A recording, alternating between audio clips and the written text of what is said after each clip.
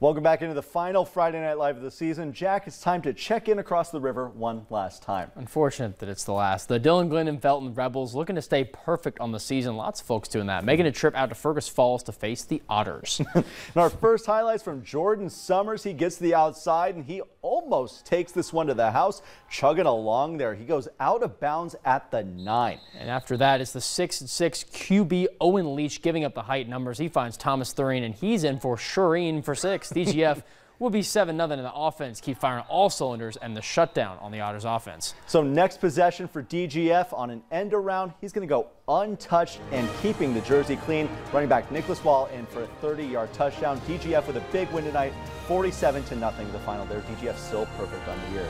We're not done with high school football yet. We're going to be in with more next week, but the playoffs are here.